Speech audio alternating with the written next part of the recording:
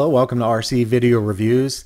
Today I'm going to show you how to set up quad style arming on your radio, and you don't need a flight computer or any kind of stabilizer for this to work. It's simply going to be done in Logic on OpenTx. If you've ever flown a quad or any kind of aircraft with a flight computer or some sort of stabilizer, they normally have a arming function that involves moving the sticks together inward or outward or some combination thereof. And as I thought about Logic on OpenTx, I thought for people who are used to flying quads, they might prefer an arming scenario just like that one. So I came up with a Logic scenario on OpenTx that allows you to activate your throttle and deactivate your throttle using a combination of sticks.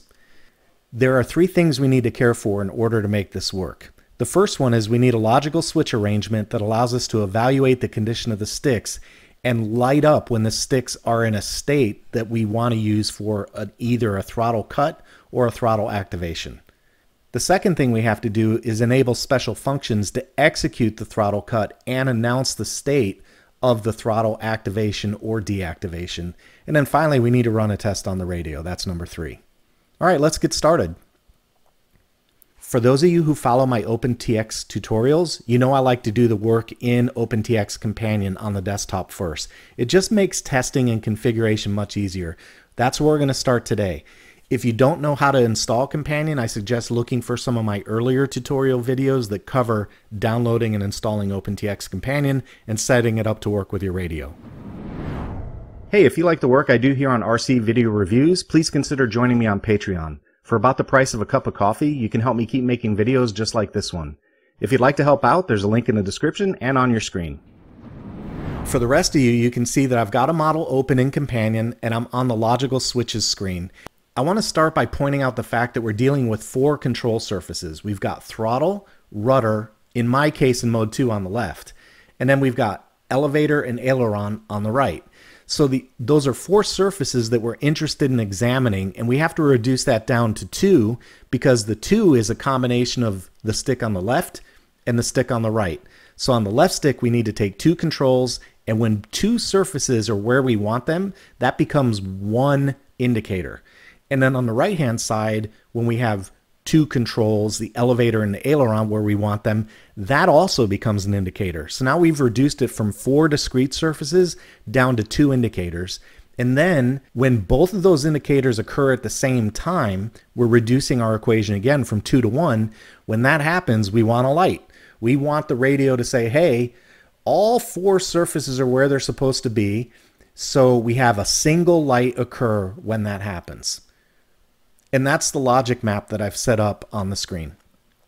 I also want to point out, you'll notice in L1, L2, L3, and L4, I'm using the absolute values of X. Now, this is important because in this particular configuration, you can use any combination of sticks. You can have this one up and away and this one in and down. It doesn't matter.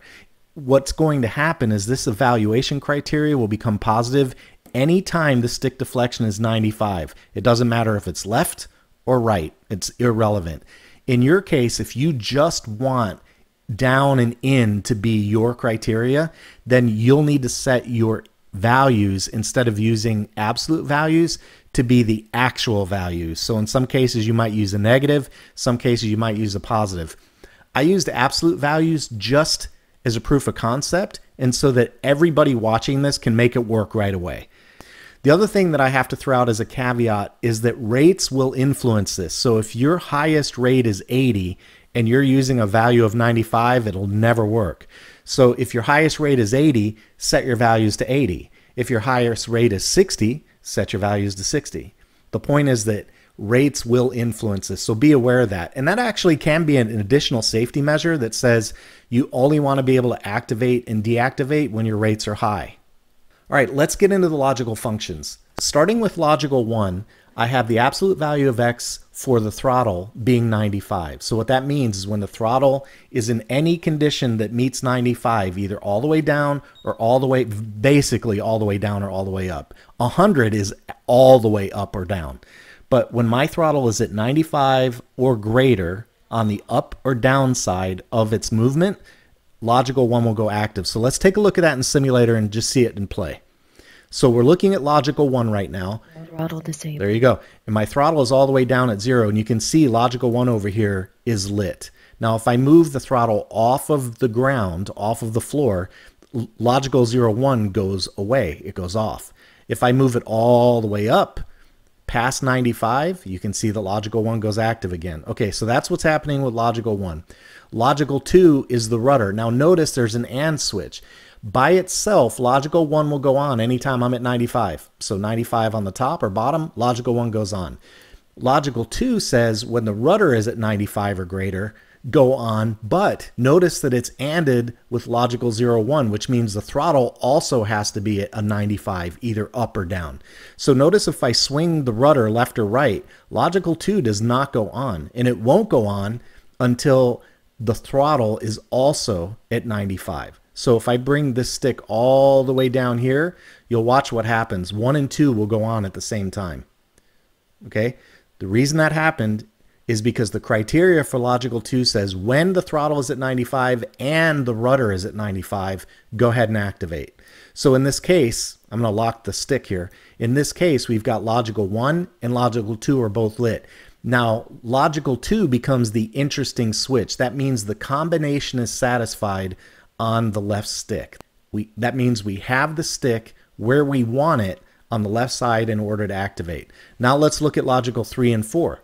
It's the same concept. I have the absolute value of X for the elevator being set at 95. So for logical 3, watch logical 3 over here. When I move the elevator, which is on channel 2, up and down, anytime I hit 95, logical 3 activates. Okay? On logical 4, that is ANDed with logical 3. So logical 4 is the aileron, and it is set for 95, but I have an AND condition, and the AND condition is logical 3. So if I bang the aileron over here left and right, nothing happens. It doesn't light because logical 3 is not lit. When I move my elevator all the way down and then move my aileron to 95, logical 4 will activate. See that? Logical 4 goes on, logical 4 is off. On, off. There we go. That is a logic that allows us to say we have a condition now that when our sticks are where we want them, we have 2 interesting lights. That brings us to logical switch number 5. In logical switch number 5, I set up an edge switch, which if you remember is just a momentary switch. And on that momentary switch, I'm looking at logical switch number 2 and logical switch number 4. When both of those are active for 2 seconds, you notice I have a 2 in the V2 field right here. When logical 2 and 4 are active for 2 seconds, I want logical 5 to blink. So watch logical 5 when I make 2 and 4 lit for 2 seconds.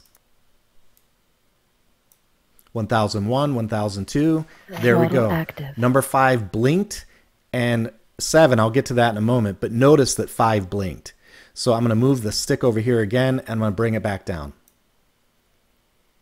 Throttle disabled. So 5 blinked. Now, one thing I want to point out, you'll notice that you have L02 and L04. In order for the first evaluation to be released, L02, which is a throttle rudder, you have to make that situation, that logical switch has to go off. If you don't have it go off, L02 doesn't reevaluate on the edge switch. That's real simple to do. Just let go of the stick. So once you've activated or deactivated your throttle, all you have to do is let go of the stick. And once you've let go of the stick, L02 resets and the edge will be reevaluated next time it occurs. Okay? Now the last step in all of this is a sticky switch. Now think of a sticky switch just like a light switch in your house. Just like a 2-position switch. Take a switch, it's on, it's off. The criteria for the sticky is L05. Remember, L05 is a momentary that lights after 2 seconds. So when L05 goes on, L07 activates, and it stays activated until L05 goes on again. Once L05 goes on again, it deactivates. So watch how that manifests itself. I'm going to close the simulator and I'm going to restart it. And I want you to pay attention to L07. So keep an eye over here for L07. And you'll notice that when we start, it starts in the off state. And the reason it'll start in the off state is because we haven't hit V1, which is L05. So just let me reset the simulator and watch L07 when it comes back up. So there's the simulator away. And here it is open. And notice L07, Throttle disabled. there we go, throttle disabled. See, we got a throttle disabled notice from the computer. L07 is off. Okay, so that condition, remember that for later. When L07 is not on, we want that to be our throttle deactivation. Okay, we'll cover that in a moment, but let's go ahead and go through the activation process on the throttle a couple times so you can see it work. I'm going to lock my sticks again so I can let them go. I'm going to move my right stick all the way down, and you can see on the outputs now, I've got channel 2 and channel 5. I think this is a dual aileron setup, so 1 and 5 both work. But anyway, I'm looking at the aileron input. So I have channel 2 and channel 5 both meeting the criteria. L04, that's our interesting switch on the right-hand stick, is lit. Now I'm going to move my throttle and rudder to an interesting position. That light's 2, 5 toggles, and 7 goes on. That's the sticky. So right now the throttle is active. Now I'm going to go fly my airplane, and notice channel 3, I've got control of the throttle. See my output over here? I've got control of the throttle. So I go up, I go down, that's my throttle. Now let's say I get on the ground, I land the plane, and I want to lock the throttle again. I bring this stick back down to the interesting position. Throttle disabled. 5 is the momentary switch. After 2 seconds, it activates and it disables the throttle. Now watch my channel 3 output. I'm going to move my throttle stick and see the throttle doesn't move. It's locked. I'm going up and down, throttle's locked. If I want to activate again, it doesn't matter where this stick is. I can always put it right back here, and then I drag this one back down to the interesting position. Throttle active. Throttle goes active, 7 lights, and there we go. Now, just to prove the point, because I'm using absolute values, I can use any combination of corners I want. I can put this one all the way up and this one all the way over. Throttle disabled. You see that? Because I'm using absolute values. I can bring this one all the way in and this one all the way up. Throttle active. Okay, if I just want to use the inside corners, I have to look at the values. So in this case, I would have a negative one. I'd have a negative 100 on throttle, and I'd have a 100 on rudder. Yep, 100 on rudder, negative 100 on throttle. Throttle active. And on this side, I would have a negative 100 on both aileron and elevator. So if I hard-coded these values, 100, negative 100, negative 100, negative 100, if I hard-coded that in my logic up top, then the only corners that would work would be these down and in positions. That covers step number 1. Let's look at step number 2, which are special functions. In step number 2, remember I told you when the simulator first starts, logical 7 is not activated. So I'm using the not L07 to override channel 3, which is my throttle, and I'm setting that value to negative 100, and I put a check mark in the on box at the end. The reason we're doing that is because when the radio first turns on and loads the model, L07 is not active, and because of that, I want channel 3 set to a value of negative 100, which effectively kills the throttle, and I have a check mark in here to enable that. I also have not L07 playing the track, throttle disabled. Throttle disabled. There you go. And I have that set for no repeat. I only use no repeat because I want to hear that the throttle is disabled when I turn on the radio or turn on this model. And then when L07 goes active, we play the track, throttle active. Throttle active. We want that played once, not during startup, but honestly, it should never play during startup. Okay, so these 3 special functions are what give us the override to cut off the throttle, and they announce the state of the throttle cut as we activate and deactivate the throttle cut. The last thing to do is test it on the radio, and I've already used Companion to push this configuration down to my TX16S, so I'm just going to show you how this works on the radio. Notice this icon right here is a lock icon. Right now my throttle is being overridden by special function number 1. When I bring these sticks together, listen to the radio. Throttle active. There we go. Throttle active. My throttle cut is gone. And as I move my throttle up and down, you can see that my output and my mix both travel together. The gray line is the mixer. The red line is the channel output. Now when I activate the throttle cut, I'll bring the sticks together again. the throttle is disabled, my throttle cut icon reappears, and when I move the throttle, you'll see movement on the mixer, which is the gray line, but not the output, which is the red line.